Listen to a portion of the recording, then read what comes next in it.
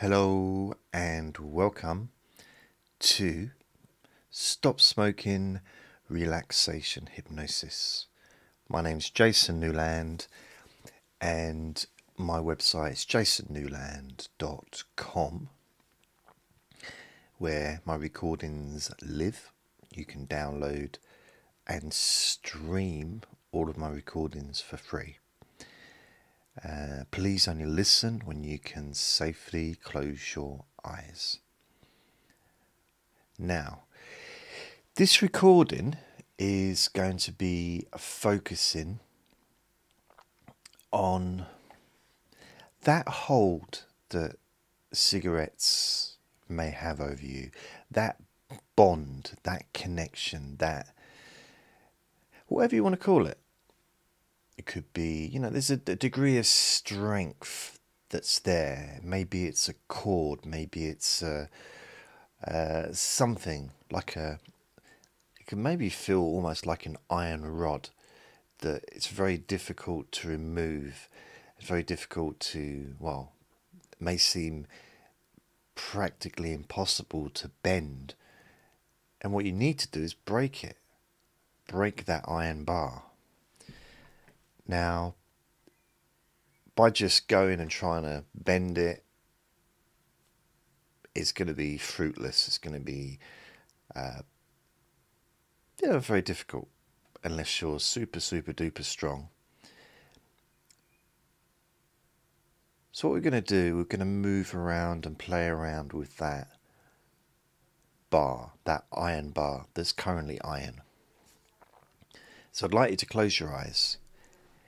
And there may be background sounds, but it doesn't matter because this is not a sleep recording. This is a stop smoking or reducing your smoking relaxation session. So we're going to start by, as I said, closing your eyes, focusing on how you feel. And I want you to focus, first of all, on the most stressed part of your body. Might seem like a weird thing to do, but focus on the most stressed part. The part of you that feels the most uncomfortable. Maybe you feel tension in your forehead. Maybe the back of your neck, your lower back. With me, I tend to feel it in my lower back because I've got arthritis in my lower back. So I tend to hold a bit of tension there. Sometimes in my lower back, and back of my neck, sometimes in my forehead, So just focus on your body all the way from the top of your head down to your toes and just notice if there's a particular part of your body that feels the most tense. And just do that little body scan and notice which part of you feels the most uncomfortable.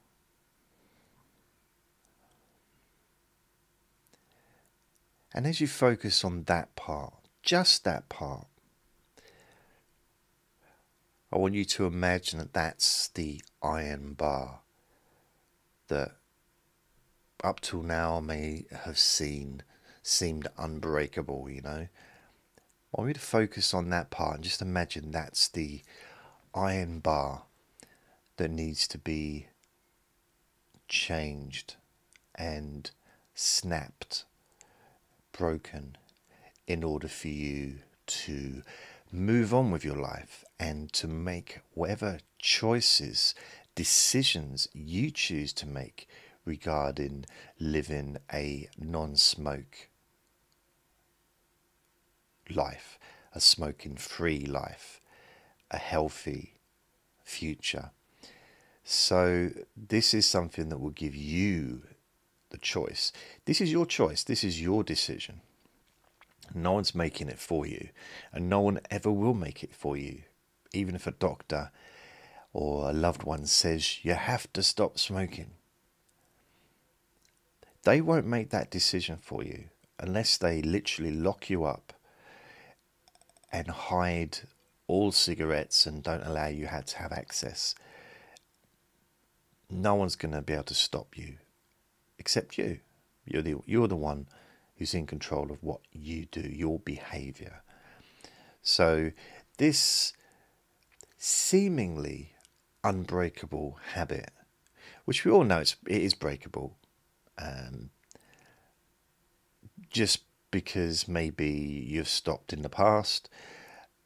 Also, I imagine every single person watching this video or listening to the MP3 audio recording on a podcast knows somebody who has quit smoking, who's decided to just let it go, decided to stop doing that harm to yourself. So they've decided to do that, and we all know someone like that. They can be a bit annoying at times, you know, if they keep going on about it. You know, how easy it was for them. Oh, you should stop it. It's so easy. I did it. I stopped. And it can be a bit annoying, especially when they almost start becoming almost religious about it, you know, like, you can do it, I can do it, so you can do it. Woo, woo, woo, woo. So we all know those annoying people. But they might be well-intentioned. So, you know, and also if someone's nagging you or moaning at you, complaining, wanting you to stop smoking, the chances that they really care about you. If a stranger does it, they don't get interested. But if so is someone that's your partner, your wife, your child, your parent, someone that genuinely cares about you and wants you to be around for a long time, and they love you, so they're coming from a good space. And some people have this idea, you can't stop smoking for someone else. Well, you can. In all fairness, I mean, if you want to be alive to see your 3-year-old daughter or son maybe graduate from school, or you want to be alive to see them maybe get married, or, you know, or have children themselves, then looking in the long term, looking like 20 years ahead, you might decide that the joy of being able to be in the lives of that small child that you pretty much worship, you know, there's that little child, 2-year-old child, 6-month-old child, they're the most perfect little creature in the world to you, probably. So you're going to want to be around for them. Also, most people have had people die, you know, and that's a horrible experience. So to lose a parent or to lose someone that you know, really care about deeply. So the idea of having or putting your child through that, I'm not trying to put you on a guilt trip. I'm just saying that, you know, it's reality. So sometimes you can think that way and think, well, you know what? Yeah, I want to stop because I want to be not just being alive, but you want to be healthy. I mean, you might, you know, we might all be alive in 30, 40 years' time. I mean, I'll be 90 in 40 years to 92. Wow. 50, 60, 70, yeah, 92. 91 and a bit in 40 years. I don't know if that's going to happen. It's not really relevant to the recording. But I think if I was alive, I'd rather be able to breathe, you know? So, stopping smoking, everyone's got their reason for deciding to stop. And it might be because you've got a brain, the intelligence part of your brain is just like saying, come on. We've known for, 70 years that cigarettes are bad for us. Before that, people didn't know. doctors were smoking in hospitals. They used to give people cigarettes if they had a bad cough to help with their throat and help with their chest. But they didn't know back then. So, we know now. Ignorance isn't really available to us regarding cigarettes. But it's a choice. We live in a society where you can choose to smoke or to not smoke. It's your choice. Just like I can choose to stop this recording and go and chase that pigeon in the garden and tell it to stop making so much noise. But I'm going to choose not to do that.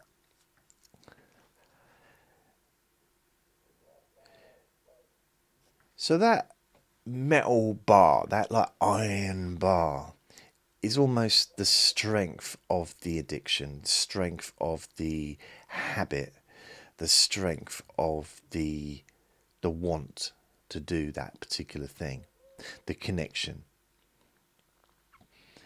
So as you focus on that part again that was stressed before, tense, just notice how that part of your body is feeling now.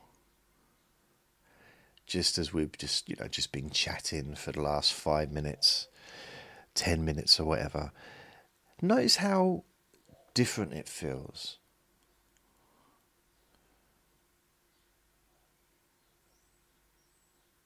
Notice how it feels a bit more relaxed, that part of your body. Because sometimes just taking a bit of time out from your day, taking a bit of a break, stepping back a little bit from the situation that you're listening to the recording for,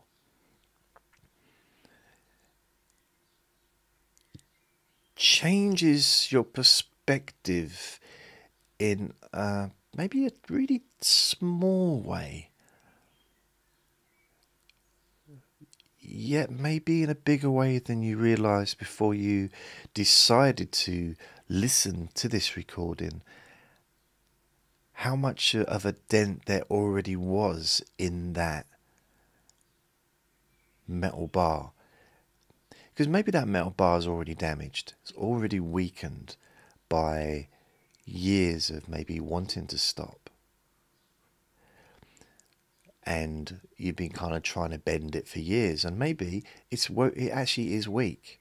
You just don't realise how weak it is because you're just looking at it. It looks strong, but maybe it isn't. Maybe it's like a tree. You see a tree, it looks strong, but it might be rotting. 98% of it might be rotting inside. And actually, you could push the thing down. You wouldn't think to push it down, but a windy day, the thing just falls down because it's rotten inside. So maybe there's a big crack all the way through this metal rod, which, we use as a representative of that smoking habit. So it felt strong before. How does it feel now?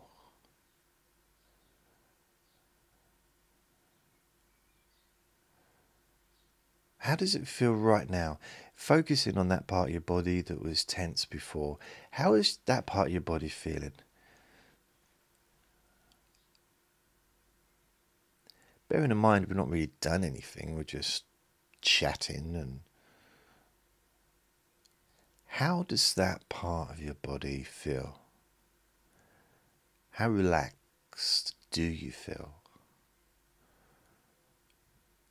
Because that sense of comfort just continues to grow. And there's something about taking a break, just taking a step back. Because relaxation, comfort is actually our natural position to be in. It's our natural state. To feel comfortable, to feel calm, to feel relaxed. That's natural. There's nothing weird about feeling relaxed.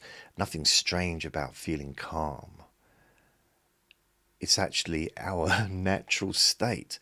So when you sit down after a hard day's work, or you lie down on your bed at night, or whenever you go to bed, your body naturally starts to relax. Because that's what happens when we lay down or when we sit down in a chair. Our bodies start to relax.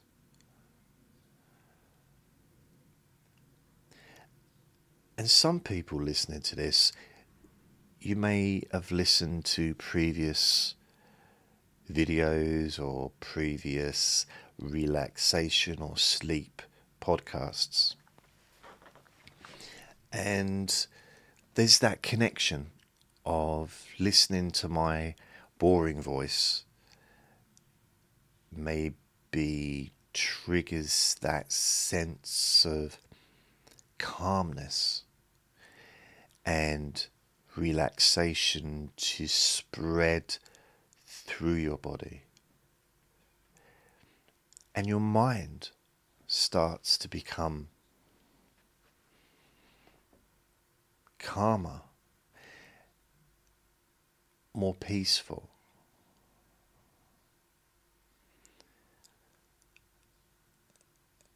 And then when you focus on that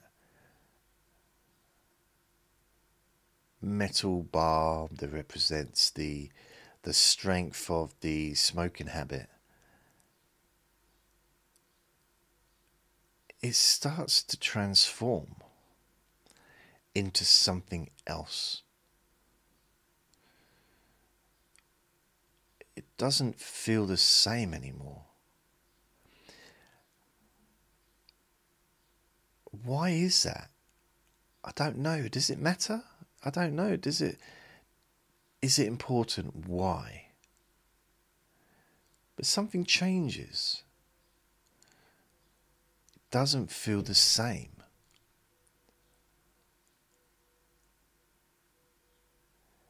It's practically impossible to have the same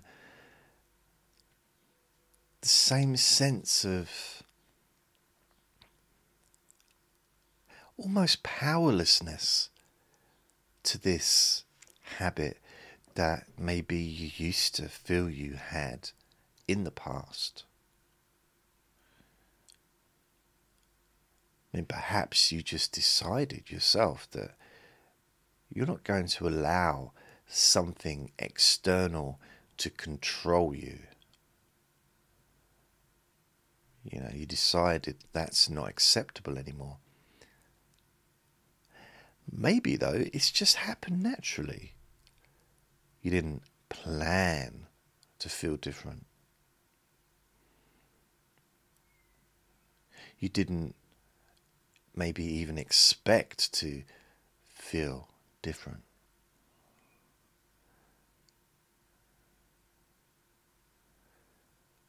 Maybe you didn't even want to feel different.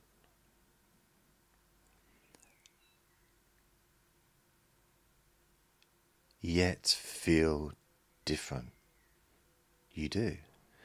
And that might seem weird, might seem a bit strange, maybe slightly confusing as to why would you feel differently towards that thing that used to be strong but now is weak. Too weak to control you, or too weak to tell you what to do.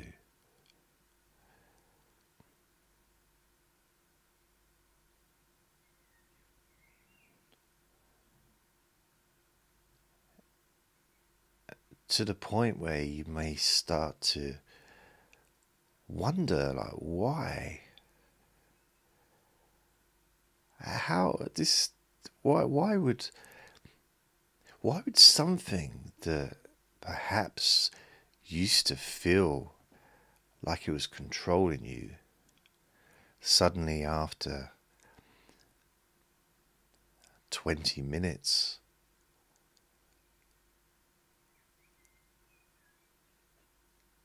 Doesn't have the power anymore. It's lost that energy. It's lost what it was. It's now something different. It's almost as if you've woken up to who you are and you've remembered your own strength. And you've remembered that you don't like being controlled. Not only do you not like it, you refuse to allow it to happen.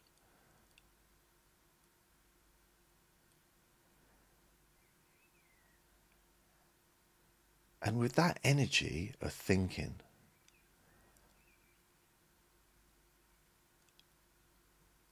that definiteness of the reality that you will not allow yourself to be controlled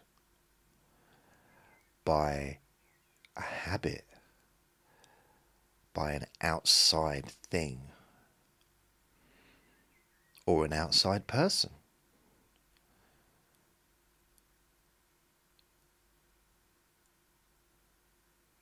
You start to remember that you are in control of what you do. You're in control of what you say. You're in control of your own behavior. You're not a puppet. You haven't got strings attached to your arms and your legs. And a puppeteer's controlling you from above. That's not happening. Or if you feel that way, cut those strings. Cut them now.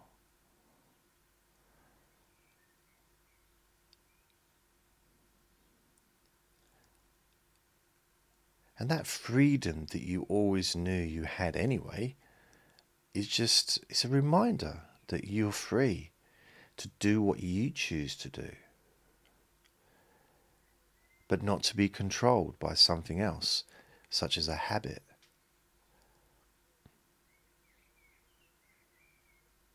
You're free to choose your own healthy behavior.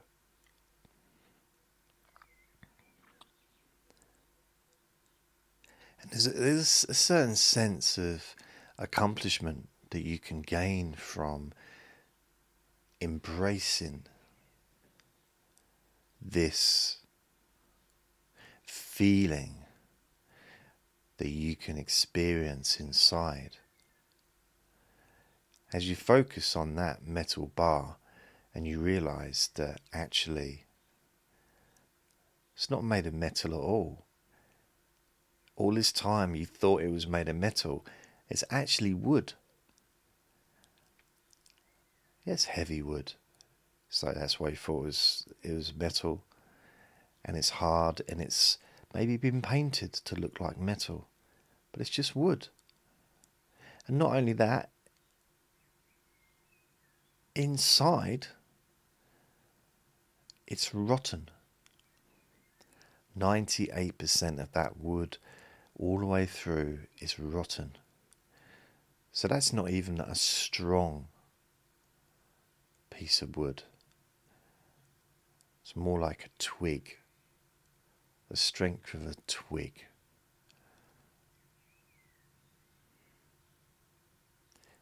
So you can pretty much just hold both ends and just snap it. So easily, without any effort or energy. But there's a certain feeling that you get when you do snap it.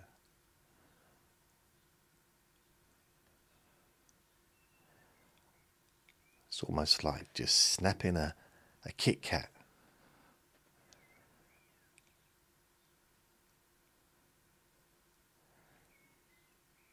And you can't put it back together again either. It's not Humpty Dumpty.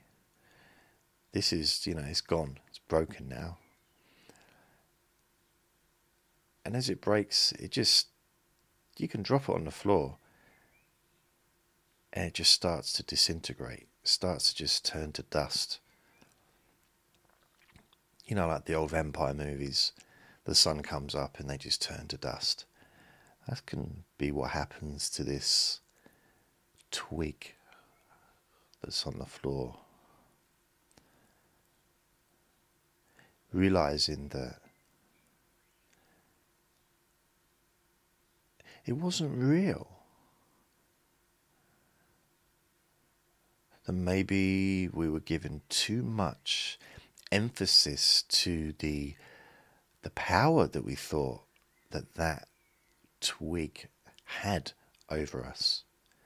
When of course, if we'd realised it was just a twig, we wouldn't have even given it any credit. What can a twig do? I suppose if it's long enough, you can scratch your back with it.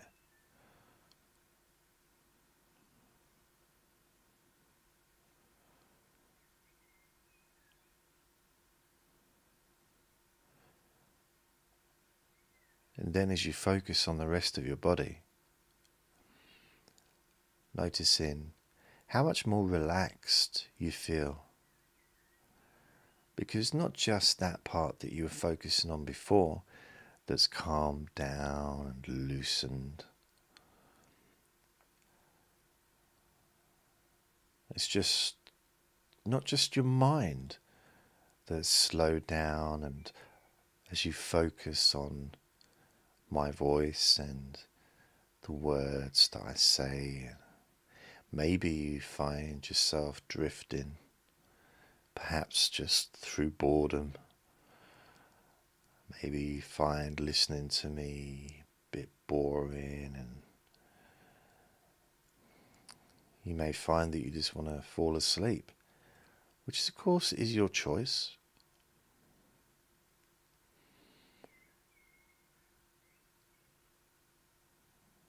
And that sense of comfort spreading through your body. A sense of peace continuing to grow. And is that feeling, you know that feeling when you know that something's changed? You know it. You might not be able to pinpoint exactly what it is that's changed. In this case, it's probably fairly easy, but you have that feeling that you know that from now on things are going to be different. Things are going to be better. You're going to feel healthier. You're going to feel you've got more energy. You're going to feel more positive about the future.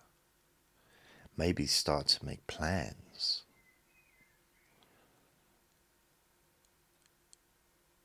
For a happy life. A healthy life.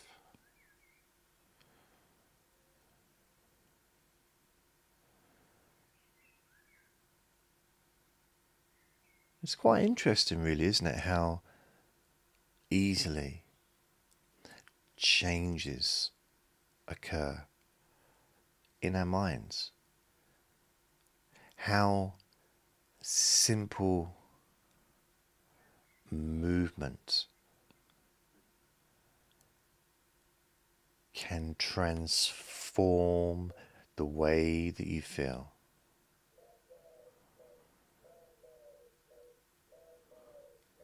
Horace the Pigeon agrees.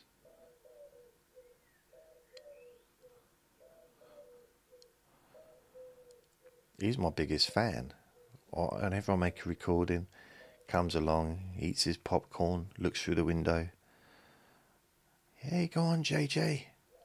You tell him.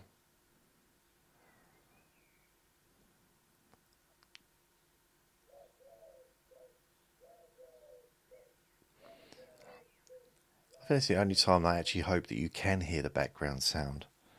You might not be able to hear it, but there's a pigeon on my windowsill. It's lovely.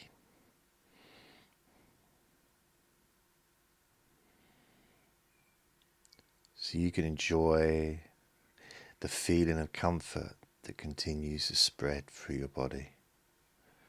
Your arms, your legs, your back, chest, stomach, your face, your jaw, your eyes, your forehead, hands, fingers, feet and toes, relaxing and calm.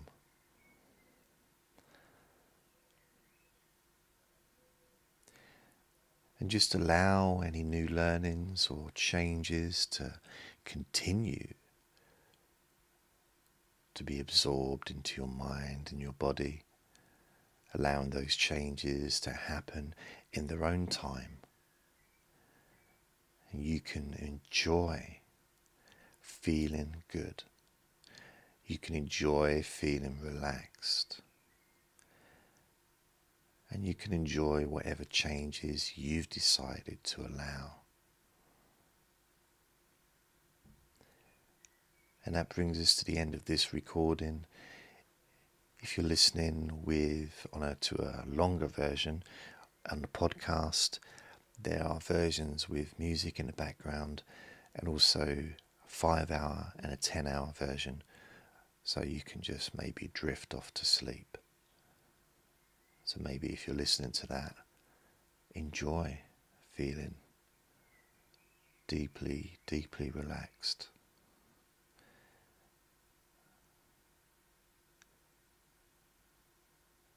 Remember to be kind to yourself, because you deserve to be happy. Be gentle and enjoy being you. Lots of love.